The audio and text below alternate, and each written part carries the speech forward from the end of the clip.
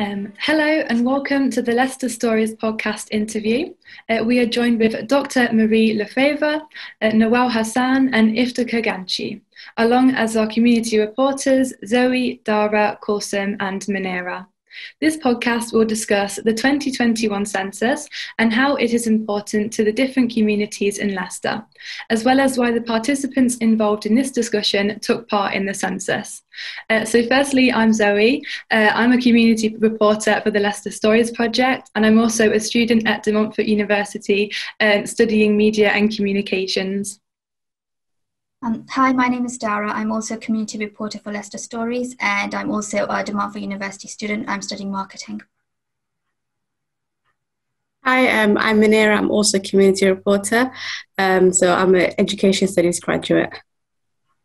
Hi everyone, I'm Kulsum. I'm also a community reporter for Leicester Stories, and I'm currently studying politics and international relations at University of Leicester. So I'm excited for this talk. Marie, would you like to introduce yourself and why you're here today? Oh, hello, my name is Marie Lefebvre. I'm working for Quetzal. Quetzal is a charity in Leicester supporting female survivors of childhood sexual abuse. At Quetzal, I've got to role I support with the fundings and development of fundings and supporting with reporting, but I'm also project facilitator for the Breaking the Silence initiative, an initiative that aims to raise awareness within South Asian communities about the trauma of childhood sexual abuse using a community-based approach. I am here today to share the importance of the census for Quetzal as an organization to plan the way we can better reach communities across Leicester, Leicestershire and Rutland. Voilà.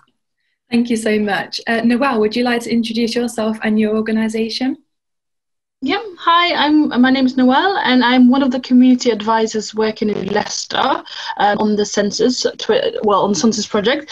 And my role is to basically focus on the Somali community, so to engage with people from the Somali community just to make sure that they understand the importance of the census and to offer support so that they can, everyone can participate. And we're here to support everyone to complete their census, basically. That's brilliant, thank you. And Iftikhar, would you like to introduce yourself as well? Yeah, hello everyone. My name is Iftikhar Ghanchi. I'm the community advisor for the Indian community in Leicester, and we're here to help people take part in the census and complete the census form. Brilliant, thank you so much. So now we'll move on to the questions. So we'll just go one by one basically. So the first question, how does the census help your community / charity? Marie, would you like to go first? So, well, a very relevant example is that the census has been used within Quetzal to really understand to understand obviously the population within Leicester and their makeup, and then obviously plan the project that we do moving forward. And also really kind of compare the current, the current makeup of women coming to our service and actually where are the gaps. So this is very important for Quetzal as such to kind of plan forward on the census the census 2021 is going to be very useful to plan forward what we're going to do as well. So yes, this will be my answer. Thank you. Nawal, do you have anything to add for that? Yes, so I think it's the same what Zoe just said.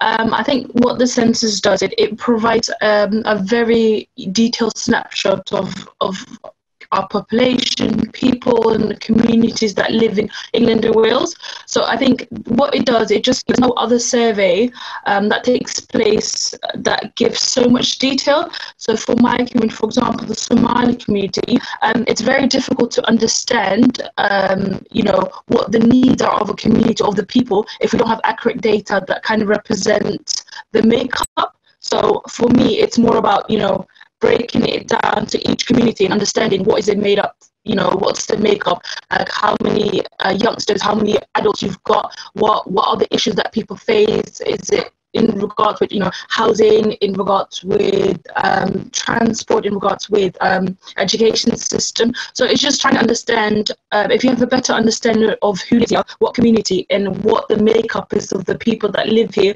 then you're able to a lot more better, and then you can serve them a lot more better, because then it's reflected in the services that we use. So I think it's just adding to, the better understanding and having accurate detail as well. That's really cool. Thank you so much. And Iftikhar, do you have anything else to add as well? No, mainly just touching up on what Nawal said. Basically, it's the changing needs of the community. So, for example, I've been working with the Indian community. Now, when you sort of break down the Indian community, as I look at it, and sort of over the years, the needs have changed. So if you take it that most of the people arrived in the late 50s or 60s, when a lot of the Indian community wasn't speaking English so much, then as you go into the 70s, you're probably talking about the so-called second generation. So because they were born here, they were sort of brought up in an environment where they were speaking English, so they were able to help their families progress further. And as you go into the 80s and 90s and so forth, more children are born, they're more English speaking, the older generation seems to die out. Now you have people in their 60s and 70s, because their schooling or college was done in this community where they were speaking English. You now have a lot of the older generation that actually speak English. However, in that time, since the late 80s and 90s, there's been a lot of migration into this country from the subcontinent as well. In particular, India, let's say, as far as Leicester's concerned, there's been a huge influx from the mid-90s onwards. And again, we're going back to square one. So now suddenly there's a need again of elders coming into the country who don't speak English. So when you talk about things like teaching English classes, the needs of the community, we've almost gone full circle. But the good thing is now there are a huge amount of Asians from the Indian community in particular who can speak English, who can help those people integrate a lot better, deal with day-to-day issues. Having that data is crucial for things like English classes, for example. Another example is when I certainly remember as far back as the late 90s, early 2000s, we never had a Muslim chaplain in a hospital. So people could be on their, on their deathbed, almost without any sort of prayers being offered except from family members. Now we are assured that we have a chaplain here. That only happened because we had the correct data. So having the correct data, representing yourself with that correct data, so taking part in the census and putting yourself forward is important, because vital things like that are sort of in place. Without taking part in the census, none of this would be possible. And even going forward now, as the population of Leicester has grown as far as the Asian community is concerned, the needs are increasing and changing forever. Can I add something? I think what Iftikhar just said, sorry if I mispronounce your name, is very significant in the sense that for organizations like Quetzal, knowing, for example, like the change in population from obviously the census that happened in 2011 and what happened now, and even the history, it forces us as an organization to challenge ourselves in the way we approach different communities by understanding this important data. And for me, who is from France, for example, we do not collect demographic information as part of our census. In 1978, they said it was anti-constitutional, and is a very big gap to not understand the makeup of the population and then plan the service accordingly. So to be able to do this here in the UK, and then for the communities to be communities and charities to have access to this information, they can ultimately plan their services better. So, for example, at Quetzal, we do not provide, for example, counseling at this point in time in different languages, but understanding the needs of the population in Leicester on their diversity and their makeup, we can plan accordingly and also push forward for example, for educational institution to provide cultural awareness courses for counselors so that we can support female survivors a lot better. So everything is very interlinked at so many different levels. From an understanding of the population, but then for organizations to do better and challenge themselves in the way they approach different groups. And Leicester is a very good example of, this diversity. So yeah, I wanted to add this. Awesome, you made some great points there, thank you. Moving on to the next question, how does the census help you personally? Obviously, don't feel obliged to answer, but yeah, Marie, if you'd like to go first. Well, there is obviously, at Quetzal, we do collect equality information, the ethnicity, the age, and the makeup of the individuals. And we are able to actually understand the makeup of the female survivors that are coming through our services. And obviously, we've got predominantly older female white Caucasians that are coming through our services predominantly. And then we can use the census and kind of compare and say, oh, hold on a minute, actually we should provide some services or some outreach program to reach different group within Leicester. And as such, I arrived in Quetzal like two years ago now, and they had this project called the Breaking the Silence Initiative to reach out to South Asian communities in Leicester. Obviously, there is some challenges that we face because at the moment we don't have counseling in different languages, but it's something that we are looking into. But it actually challenges us as an organization to start reaching out to different individuals and also recruit volunteers. And it resulted in an increase in the number of female survivors from this particular group in particular as such. And we will be able to compare again against the census whether or not, what we need to do again better. So is a benchmark for an organization like Quetzal to force us to make some improvement. And then on the other hand, looking at how we can maybe support female survivors that are disabled as well. So this understanding is very important too. So it kind of obviously, all our funding come from some of our funding come from the police and the NHS because we're under, we're fighting against sexual violence, and we're also supporting general awareness around sexual health. And so we are able to then ask for funding to help us support more and more female survivors as such. So it's all interlinked at so many different levels, from a statutory services level to obviously charities and then communities. Thank you. Nawal, do you have anything to add? Yeah, because I think so. This year, this census was the first time that I've actually completed my census for my household.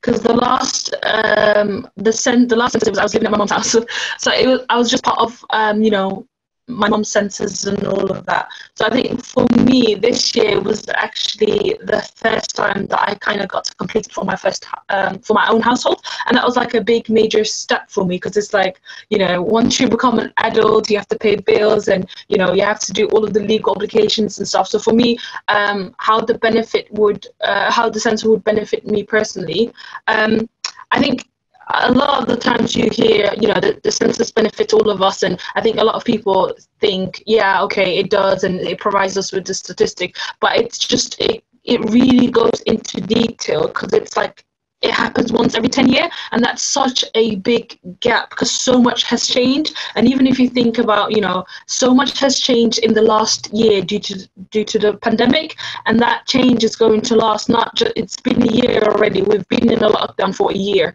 and it's, how many more years are we going to live with the after effect of the coronavirus? And on top of that, you've got big changes that's happened in the UK. So you've got the UK leaving the EU, so we've got Brexit, that's another thing. That was in process for 4 years. So again, it's just, the gap is so big, and the census is going to benefit me personally because I'm included.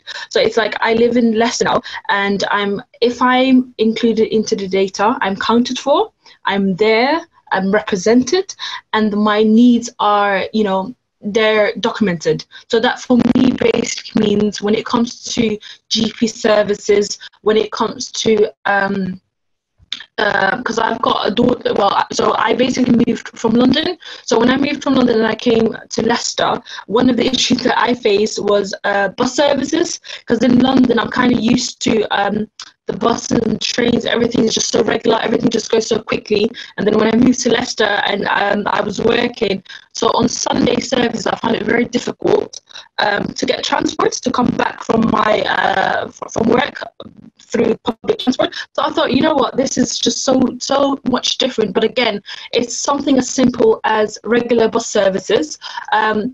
Census data is basically used to, improve and regulate transport throughout the country. So it kind of helps in that way personally to me, and then also because I've got a child, it's also in the next 5 years.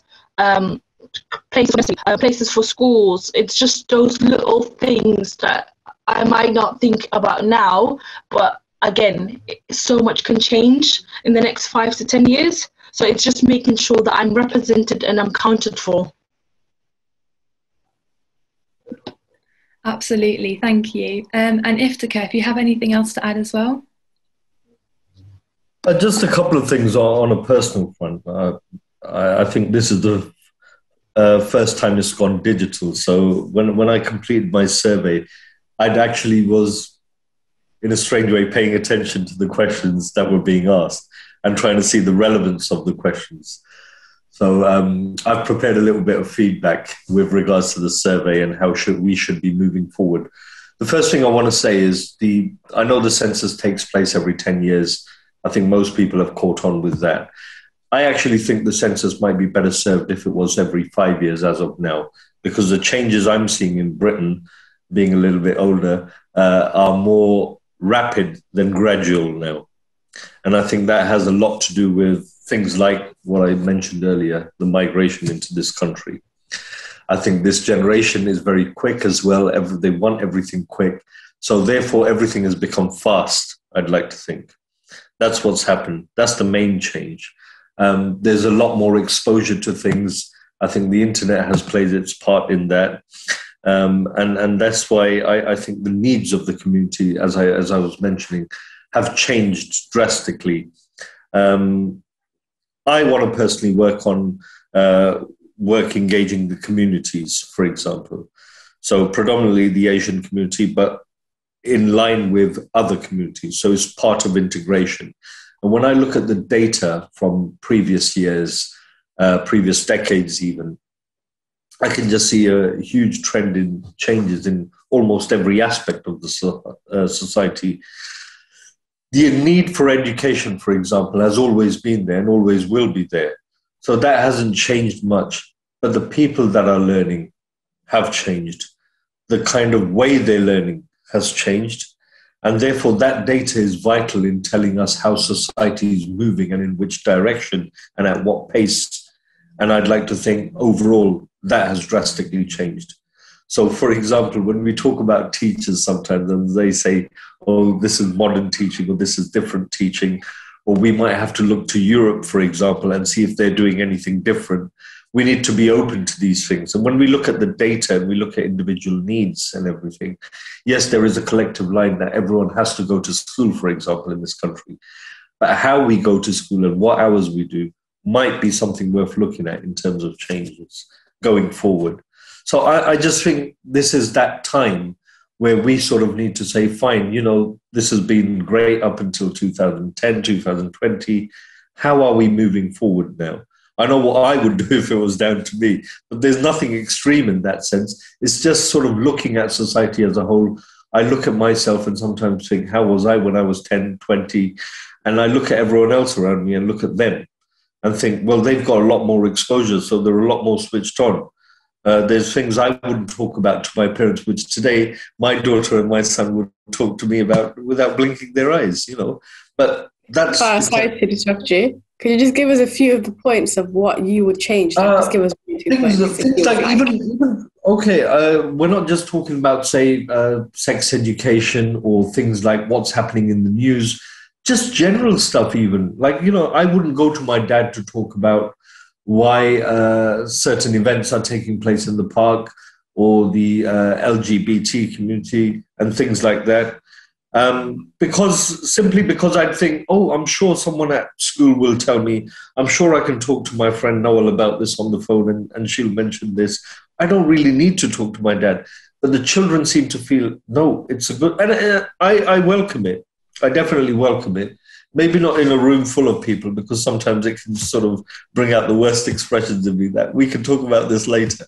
But that's because everyone's different.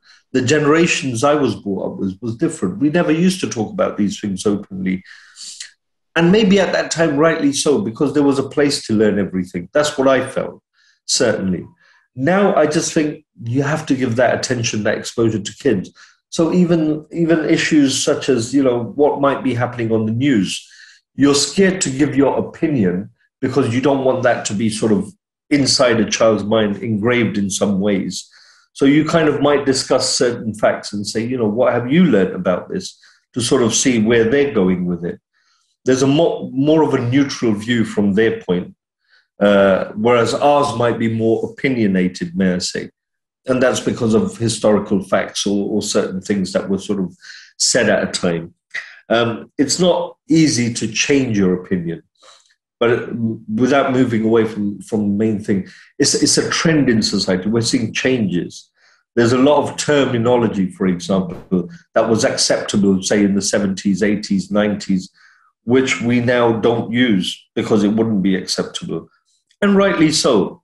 But at that time, to challenge it, to sort of talk about these things was almost taboo, or like, why are we even talking about this? It's what everyone else does.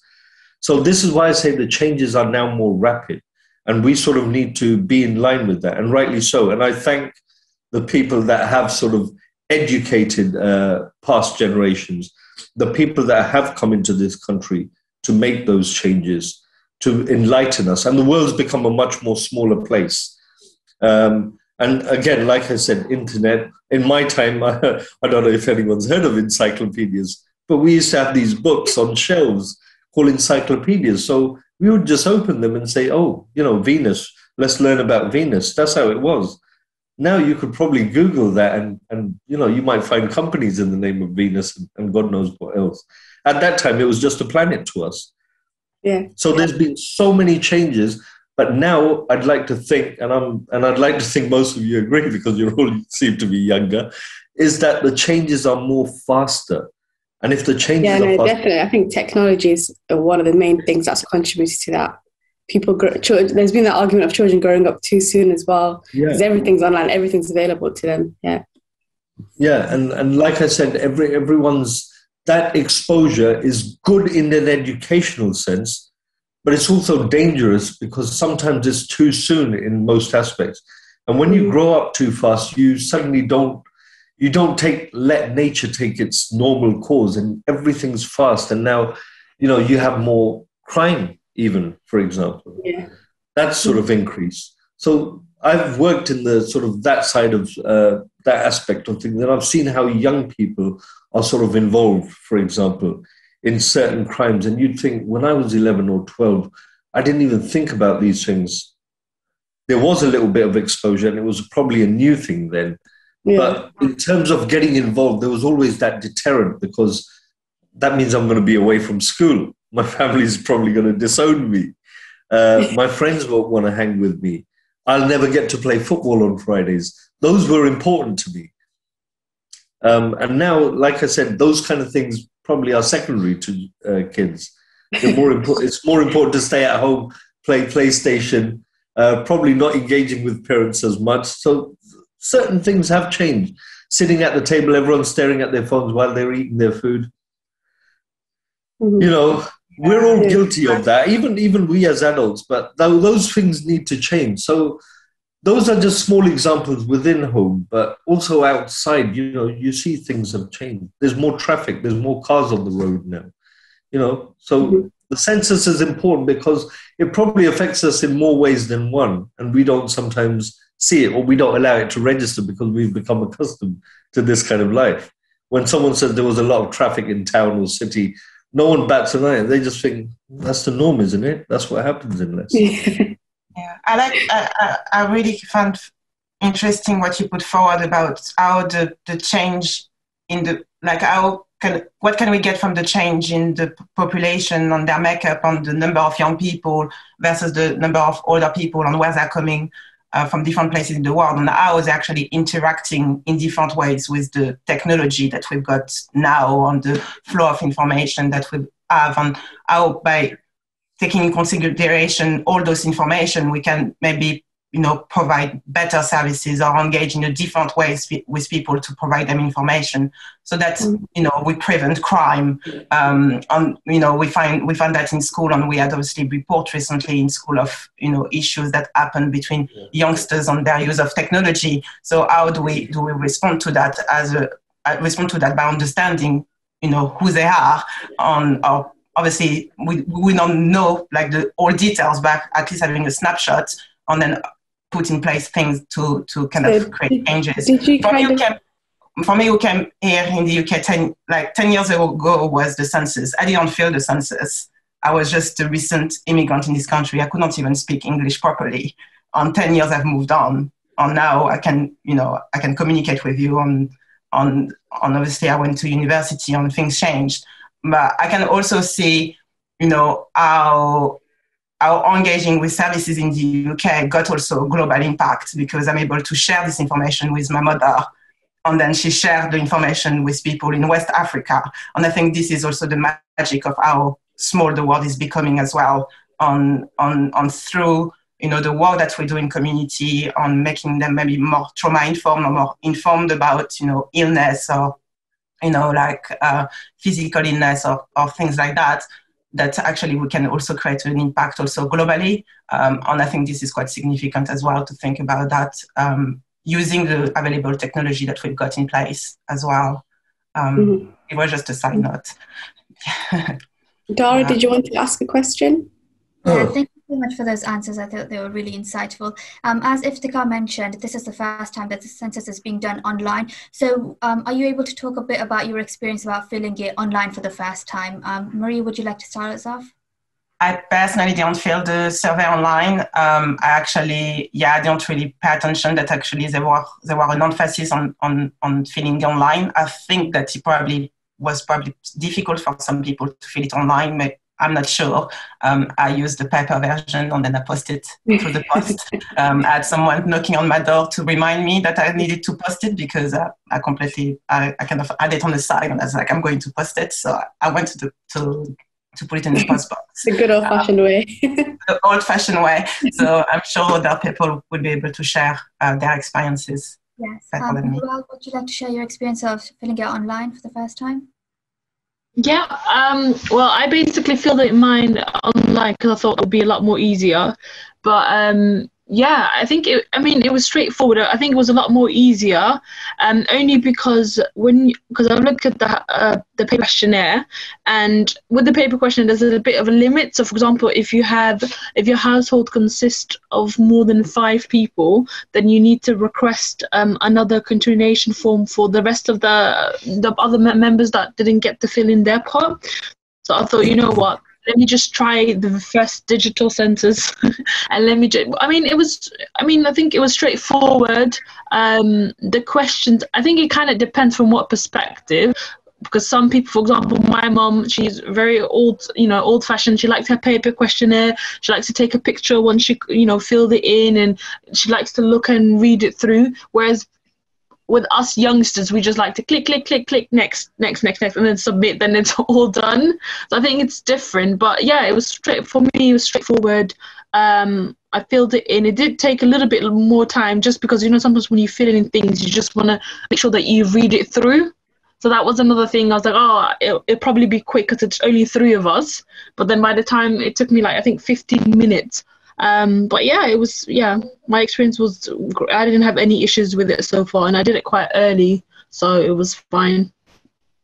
Iftikhar, would you like to share your experiences of filling it online? Yeah, like Nawal said, it was pretty quick. I know this is the first time we are doing the census online, but now because most things are online, you kind of, it's just second nature, isn't it? You just think you're just doing something else now that, you have the option to do in paper form, but you're just doing it online. The only interesting thing was, like I said, this time I was probably paying attention more to the questions, in the sense that, you're thinking, okay, this is what they're asking, or why are they asking this, or was there any point of that question? Sometimes those thoughts go through your mind.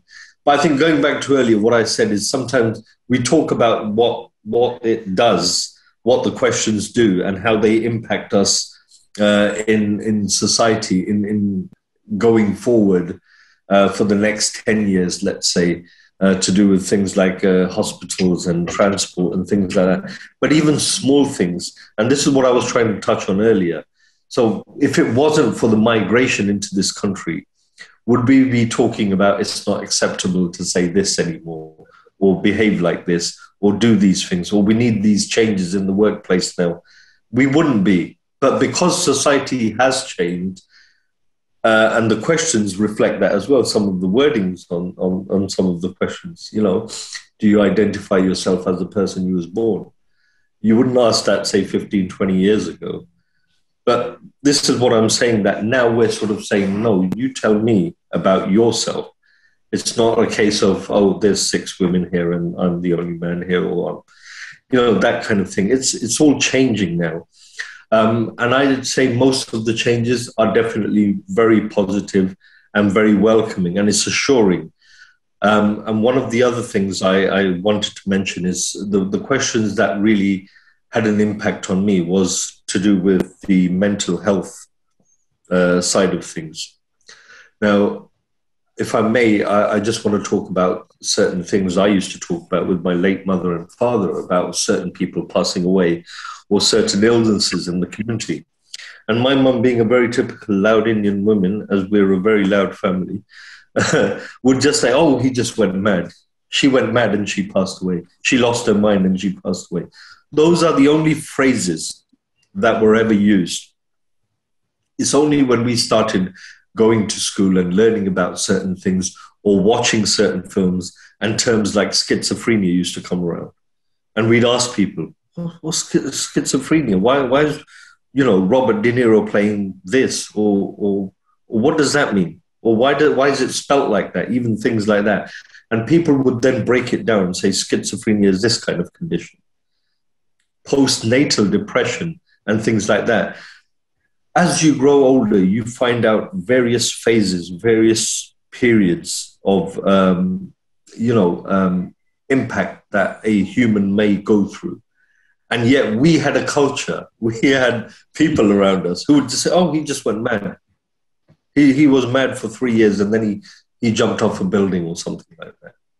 Or he took an overdose, because he couldn't cope with the mental stress of this.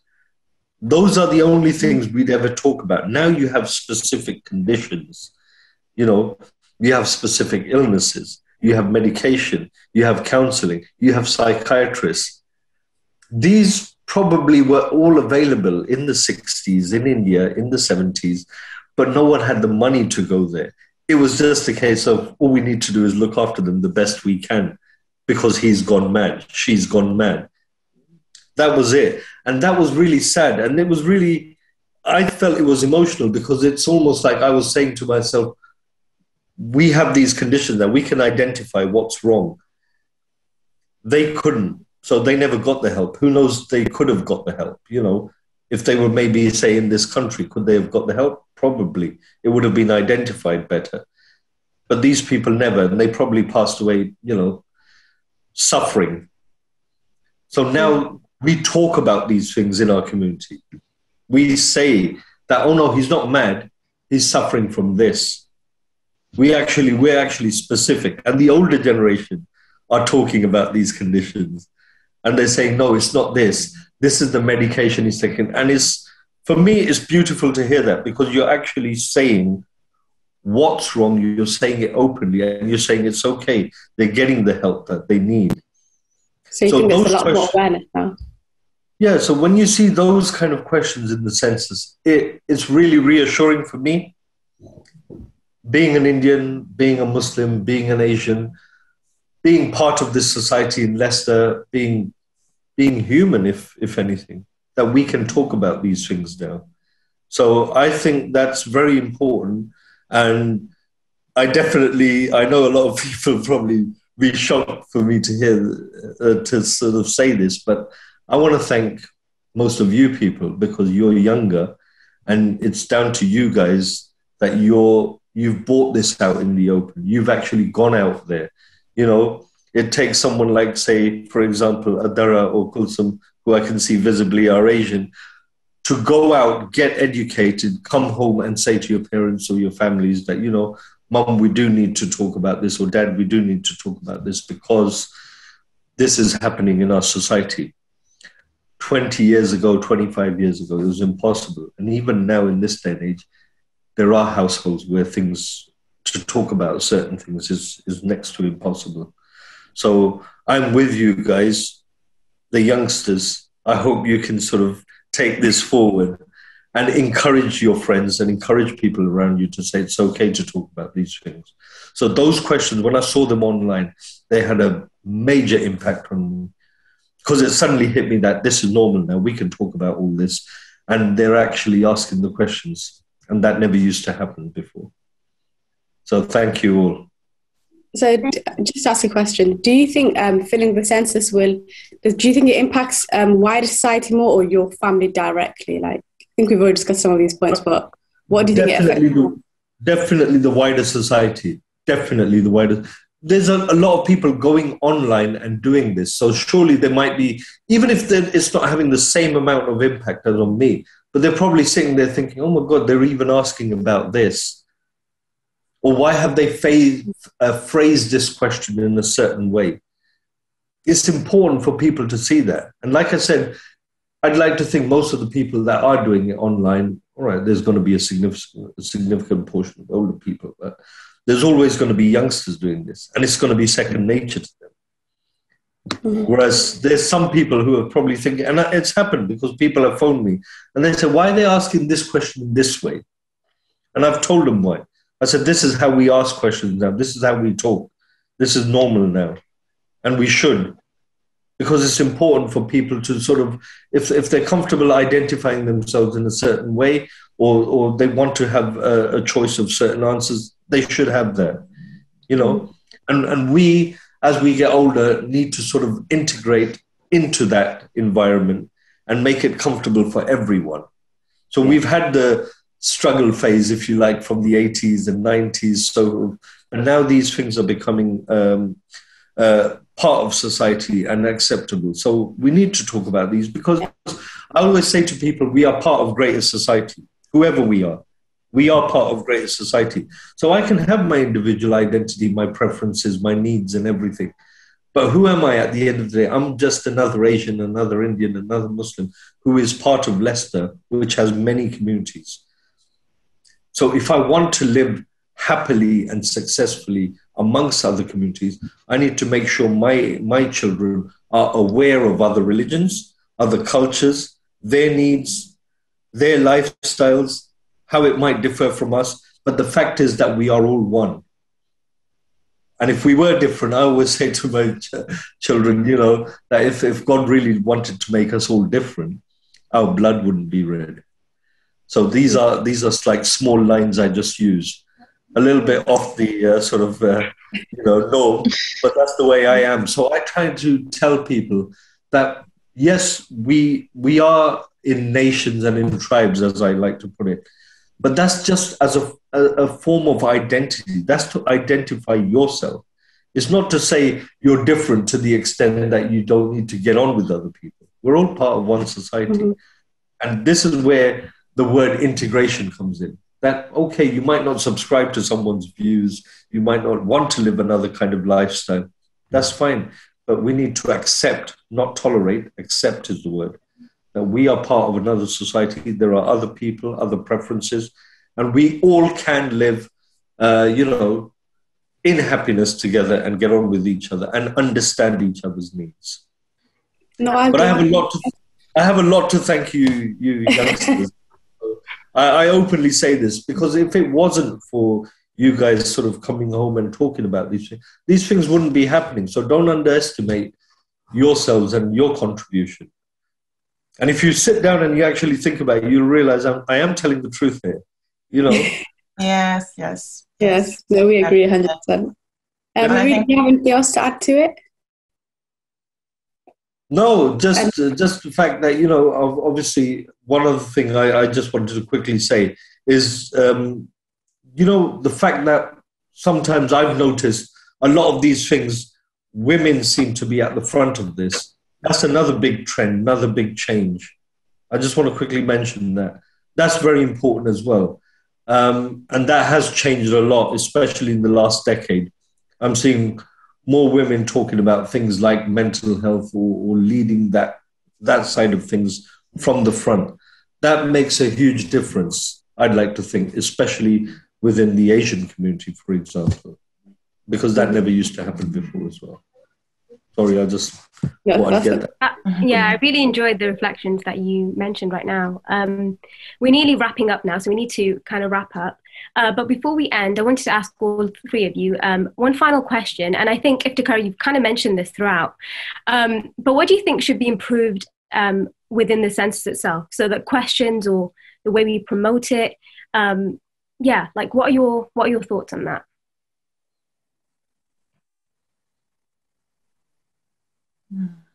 Nawal, do you want to start? So I think thank you, Iftikhar, for sharing. So I think Iftikhar touched on a lot of the topics and so when it comes to inclusion, diversity, and representing the society, I think Iftikhar kind of touched on that.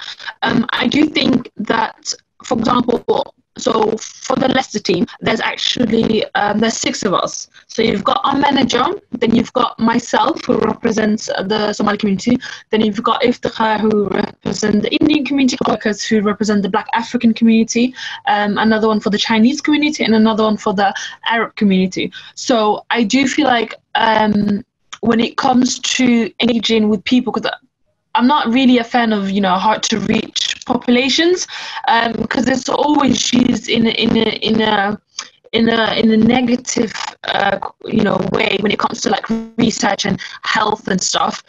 It's not that they're hard to reach communities. It's just a lot of the time there are barriers that kind of prevent people from this community in participating, and that's why it's important to kind of like engage with people that might be underrepresented or people that are, not counted and included into the statistics and, key research and stuff. So I think the importance is engaging with these communities, with these groups, to kind of understand what the underlying issues is. And that's one of the things that I feel like us being here, that's one way where this, the ONS has kind of said, we kind of really need to engage people from these backgrounds, from these communities, and we need to make sure that they are included into the statistics, are represented. So I feel like that's one step that has been done. But I do feel like how do you think we should engage more? How do you think we should engage more? Reporters or you guys? I think for us, to be honest, for us, obviously, with this whole pandemic and lockdown restrictions, we haven't been able to do as much we haven't been able to do any face-to-face interaction. That's one of the difficulties, because I do think if we were out there in the community, we would have been able to do a lot more, especially because we would be able to go to places where people attend, like churches, mosques, shopping centres, community groups, like everywhere where you would think that people from specific communities come and do their shopping, do their interactions and their social, like every place that you would think this is a community, this is important to the community. So that's somewhere where we would have been enabled to do events and face to face and just speaking to the public and just talking about, because it's quite difficult when it's through phone call or when it's through Zoom, because a lot of communities, they prefer that face-to-face contact, because you've got some people that just a conversation is enough, but then you've also got certain people, when it comes to important things and talking about the census, they're kind of like, they want to see who are you, what are you about, what you're trying to say, like what you represent, and they really value that face-to-face, especially if you're someone that represents them or someone that looks like them. They're a lot more, it's a lot more easy to kind of open up to you, but they still have to get that trusted feeling, well, okay, I think you care about me, or I think we have the same interest, rather than you're just treating me as a tick off, like I need to do this job, if you understand what I mean. So I think a lot has been done, but a lot of things can be. The thing is, it's just been difficult working from home. That's one thing. And I think you guys, especially, you guys are doing a great job engaging with people from the public and just making sure that these stories, so that a lot of people can relate, they can hear the message and then think, oh, okay, yeah, that sounds interesting, or, I've been with someone that thinks the same as me. So I think that's a very good thing, especially if they're going to do it on Radio Leicester, because I think it's always easy to say, we're a multicultural society, or, there's a lot of people backgrounds that live here. But, being included into just a number is not the same as you being, counted for, represented, included into, and everyone has the equal opportunities, if you know what I mean. It's very easy to say, like, for example, in Leicester, the 2011 census, you would think that, Leicester's a multicultural city. It's only 6% of the population in Leicester in the 2011 census that identified as Black African or Black Colour. So then you think, oh, wow, that's quite a low number, because I thought it was a lot more. It was a lot larger. But then you think, well, that's not big, if you understand what I'm saying. Because then it's like, okay, well, it is a multicultural society, but really, when you break down the numbers and you look at the regions, it's like, it's not that, it's kind of breaking down specific areas and stuff, but then it's like, is it reflected into the needs? So I think for me, there's a lot of things that could have done in part with like engagement, targeting specific communities and making sure that they're included. But it's we're just doing the best that we can, I think, for us. Yeah, for sure. With COVID, it's been really difficult. So I think, the next 10 years, when the next census happens, hopefully it'll be better. Marie, do you have anything to add to that? I think reflecting on what happened this year, and thanks for the great work that you've been doing in raising awareness. We've used the census. We use the census as part of our services at Quetzal to plan some of our project forward. But actually, maybe we could do a better job in communicating its significance every time we build a project using those information to really show how thankful we are for all the people who filled it in the first place, on how this is actually supporting us in developing project. Because I think even though the next census will happen in the next 10 years, it would be great if it will happen in the next 5 years, because as Iftikhar mentioned, the population is moving very rapidly, but people already are aware of its significance and how it's being used. I don't think, obviously, last year, the context didn't allow us to do more communication and engage with different communities the way we wanted to do. We use, online resources to do so, to engage with different groups. But yeah, within our communication as a charity, on charities across Leicester, to really communicate the how we use those information to plan our project and reach community out. I think is not something that's, it's not communicating only over 6 months. It's actually communicating about its significance over 10 years period every time we develop a project. So people can really understand better that its significance. So this was probably my point. That's really important. Yeah. Iftikhar, do you want to add anything?